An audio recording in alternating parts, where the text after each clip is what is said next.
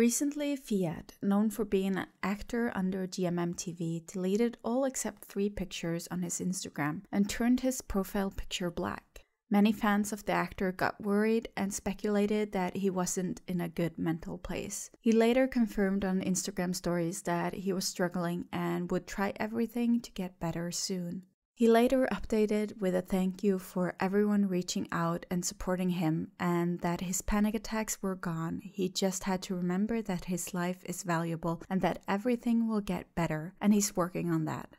On Twitter, he confirmed that he's in need of a psychiatrist to help. We hope he gets the help he needs and that he knows we love and support him.